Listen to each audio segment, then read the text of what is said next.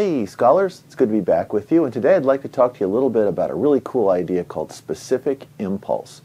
Now specific impulse sounds more than a little nerdy, and I suppose it is, but it's very valuable. It's a really powerful way to connect the operation of jets and rockets in a really simple expression. If you can multiply, you can work with specific impulse. Before we get started, we got to get something out of the way here. Specific impulse is not the Star Trek kind of impulse, where nobody's saying impulse power Mr. Sulu and off we go to the stars. It's not that kind of impulse. Impulse is just change in momentum, and momentum is just m dot v, mass times velocity. Okay, so if you apply a force to an object and it starts moving, and it changes speed, going faster or slower, its momentum changes. Its mass may have changed or it may not, but velocity definitely changed. So impulse is just change in momentum. That's all it is. Now what's specific impulse? Well, that's a little more subtle. So to change your momentum within a jet or a rocket, you have to burn fuel, right?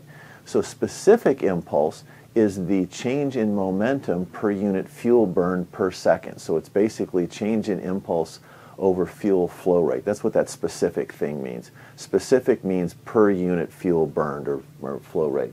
So let's write this down. And remember, yes, it's an equation, but all you got to be able to do is multiply here. So the thrust, and this is a force, so we're going to do this in metric units. We're not going to do this in English units, no hogs heads per cubic furlong or something. So force and thrust is going to be in newtons, equals g0, which is just the acceleration of gravity in meters per second squared, ISP, specific impulse, and the next thing you need is m dot. So that's gravity, that's your specific impulse, and that's your fuel flow rate. That's what that dot means. That's in kilograms per second. So that's 9.81 meters per second squared. Okay, that's specific impulse. This is going to be in kilograms per second, and this will be in newtons. Now to make this work out, specific impulse is going to be, see, mass times velocity divided by, let's see, mass flow rate. And when you multiply through everything here, the units turn out to be in seconds. Well, specific impulse isn't a time, but it is a change in momentum divided by mass flow. So if you divide all the units out, it really does come out in seconds. Well, what do we do with that? Where does this come from? You can measure it, I suppose. Let me rearrange this equation just a little bit. All I'm going to do is divide through by g0 and m. So we're all the way up to probably junior high school algebra right now.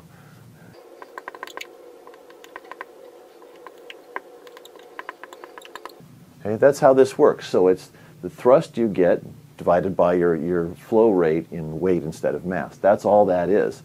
And this comes out in seconds as the units. Well, I need some numbers here. I don't have any sense of context for this. We're going to get away from the board here in a second. We'll go to my screen and I'll show you some examples. But if you want a range, rockets are in the neighborhood of a few hundred. The most efficient rocket, liquid fuel rocket I know of, is one that burns liquid hydrogen and liquid oxygen. And you get a specific impulse in the neighborhood of 300 or 350 seconds. So what does that mean? Well, rockets burn an awful lot of fuel, but they make an awful lot of thrust, so it's kind of hard to tell how efficient they are. Let's try something else. A turbofan, like on an airliner with those great big cowling on the front, and it's burning jet fuel, and it's using the air from the oxygen from the air, so it doesn't have to carry all that fuel, that oxidizer with it. That has a specific impulse in the thousands of seconds. All right, so those are pretty much your range here. So let's go to some pictures and maybe some examples. Okay, we'll go to my computer right now. All right, here's a really nifty plot I found on Wikipedia. This is the Wikipedia article on specific impulse, if you want to go check it out yourself. Across the horizontal axis is Mach number, and on the vertical axis is specific impulse. if you're looking at rockets, we're in this red band here. Notice specific impulse doesn't really change with Mach number when you're working with rockets because they don't really interact with the air around them. They carry the fuel and oxidizer on board. And right here is SSME on Space Shuttle. SSME means Space Shuttle Main Engine. That's a liquid hydrogen, liquid oxygen engine. And in a vacuum, it has a specific impulse of about 450 seconds. At sea level, it's more like, I don't know, 360, something like that. And that's because if you're pushing into the atmosphere, you're pushing against something. When you're pushing into a vacuum, you're not. It's a little more complicated than that, but that's the basic idea. Now let's start moving up this scale here. Now notice this is the theoretical maximum. HC means hydrocarbon. Hydrocarbon is any fuel that uses hydrogen and carbon to make a ring or a fuel. So kerosene is a hydrocarbon, gasoline is a hydrocarbon, diesel fuel is a hydrocarbon. You get the idea. So the fastest engines right now are called scramjets. That's supersonic combustion ramjet. These are all air-breathing engines, and they bring the fuel with them, but the oxygen comes from the outside air. So ramjet runs slower than a scramjet, but still quite fast. Where the Mach 4, Mach 5 is kind of the hypersonic range now. And right there, see it says P&W J58. That's the J58 engine that goes on the SR-71. And it's a very unusual engine designed to function at high speed for long periods of time. This plane is designed to cruise at around Mach 3. Nobody will actually say, but it's a little higher than Mach 3 or the numbers you see a lot. And its specific impulse is almost 2,000 seconds, so it's relatively efficient compared to a rocket. Now, even with that, the SR-71 is basically a flying fuel tank.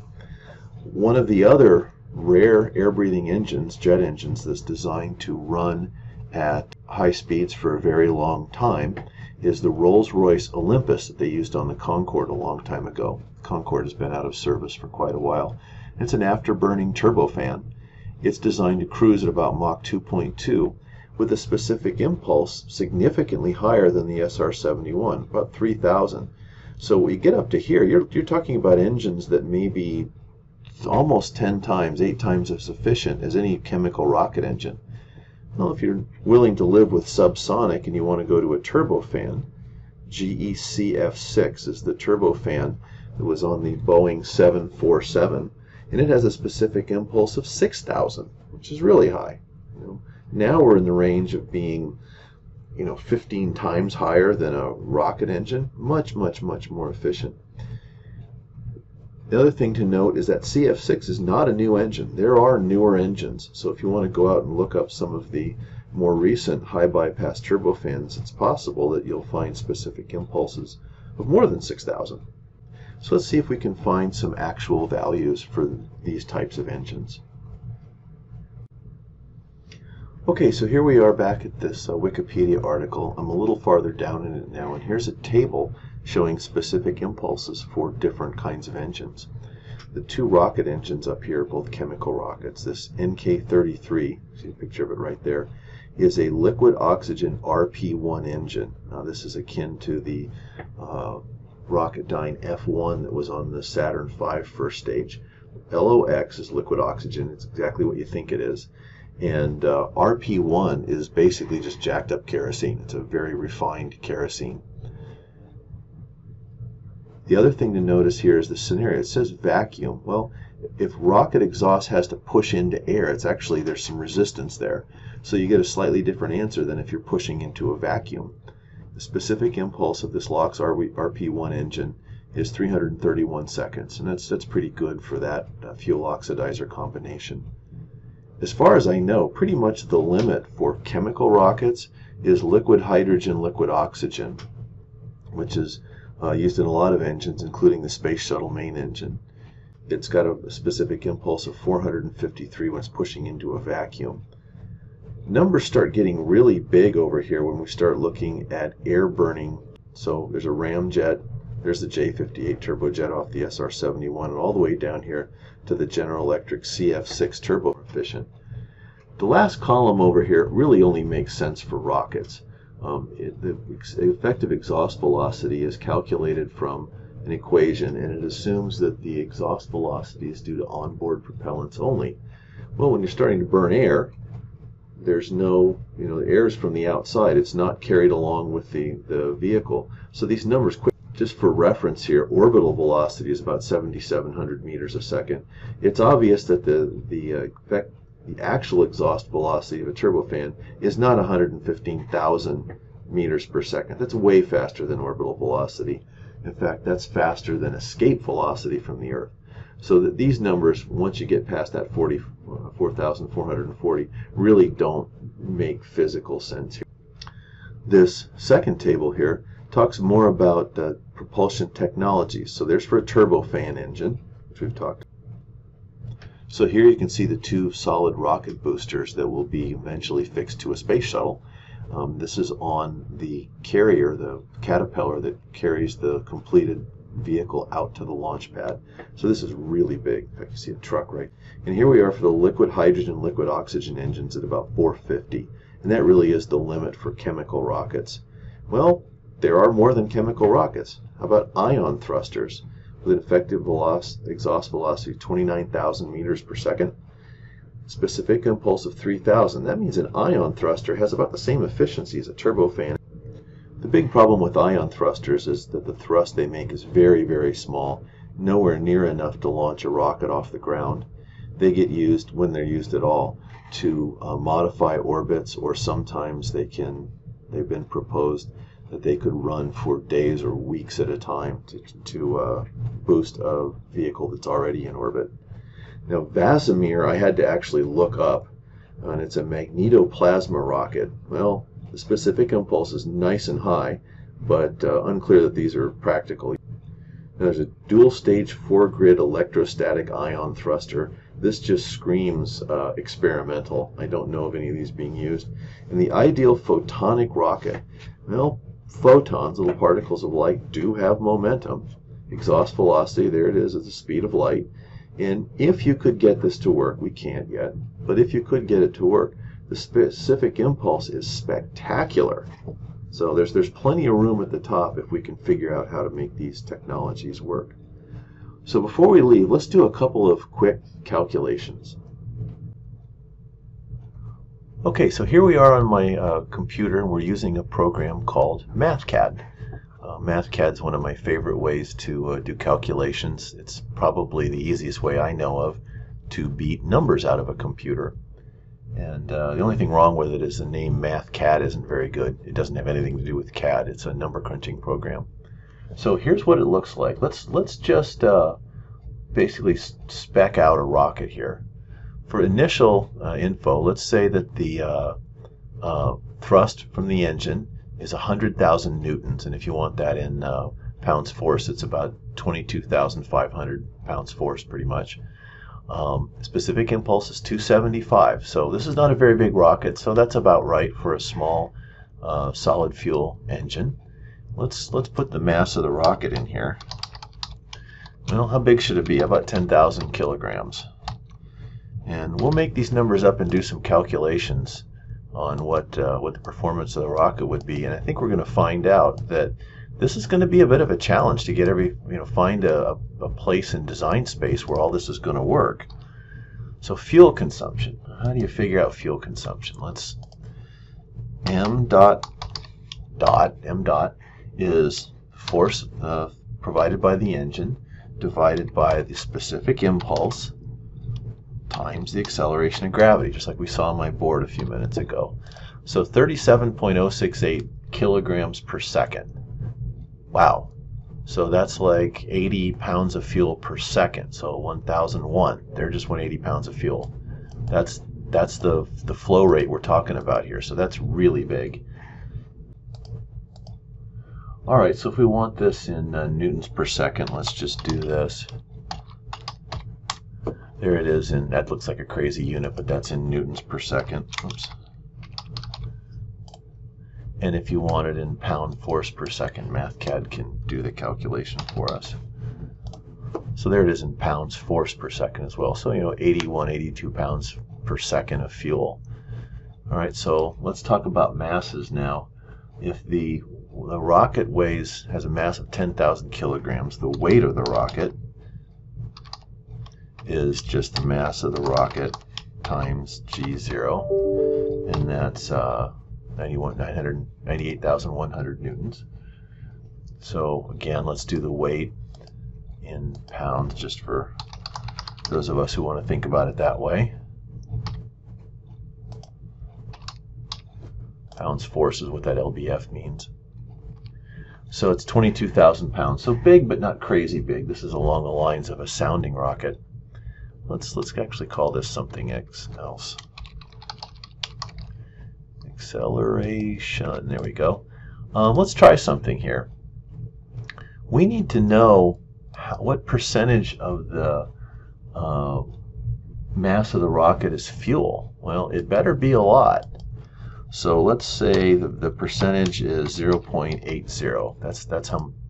That's how much fuel, or what percentage of the weight of the rocket is in fuel. So the mass of the fuel is going to be N times mass of the rocket. That better come out to, let's see, 8,000 kilograms, right? There it is. So we got 8,000 kilograms, basically 8 tons of fuel in this rocket, and it's going away at 37 kilograms per second. Well, how long is this engine going to run at, that, given what we've got here? So T will be the time that the engine runs. Mass of the fuel divided by m dot, dit dot, there we go. Okay, this engine will run for, let's see, 215, almost 216 seconds. Well, is that enough? Let's try this. The initial acceleration of the rocket is going to be the force made by the engine divided by the mass of the rocket.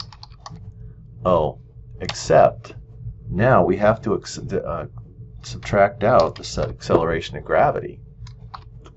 0.19 meters per second squared. That's nothing. That's not enough. That means the rocket will just barely come off the launch pad. Well, what would the acceleration be right about the time the engine runs out of fuel? So that's going to be when 80% of the mass is gone, because we've burned 80% of the mass as fuel. So let's do this. So we're going to calculate this as the force divided. Now, instead of the mass of the rocket, it's going to be the mass of the rocket minus the mass of the fuel. Well, 50 meters a second. Well, 9.81 meters per second is 1 g. Oh, but I didn't subtract out g0. Darn. 40.2 meters a second. Well, that's about 4 g, so that's not too bad. Is that going to get us into orbit? Probably not, especially if that's our launch acceleration. Now, if you want a comparison, go look on YouTube and find a video of the Saturn V launching. Its initial acceleration is very, very slow. It seems to take just forever to get off the pad. In fact, I read somewhere that it burns something like 4% of its total onboard fuel just getting to the top of the launch gantry. So one of the reasons rockets are so big is you have to launch so much fuel to get them to work. Well, let's say we're going to try to change this. What do we do? Well, could we make a more efficient engine? What if you went from a solid fuel to a liquid fuel engine? Well, that'd be a big bump in ISP.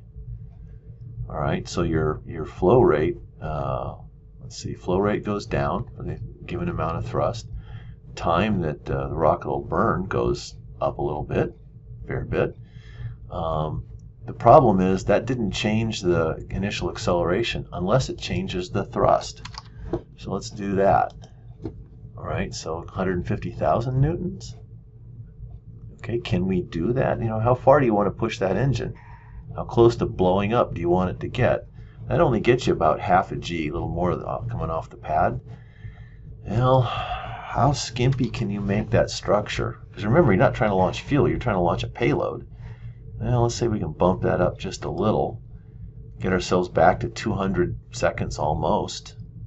But pulling 9 Gs when the rocket finally, the fuel finally burns out. All right. We don't need to go too far down this path, but you get the idea that these are the engineering constraints that rocket designers have to deal with. And this is what pushes rockets to get bigger and bigger and bigger. One way you can effectively change that number is with staging. Rockets often have multiple stages, and they throw away the stages that they don't need anymore. So the structure gets lighter and lighter and lighter as you go up into towards orbit. The problem is those stages you're throwing away are really expensive. When you throw a used up stage into the ocean, that's a lot of money that just went into the water. The most interesting recent solution to that is the SpaceX Falcon 9, where they're flying the boosters back and reusing them, and it's working quite well. So let's stop here. We started by talking about specific impulse, connected it to rockets and to jet engines, looked at some representative numbers, and then finally calculated some results of our own. So I hope this helps, and we'll talk to you next time.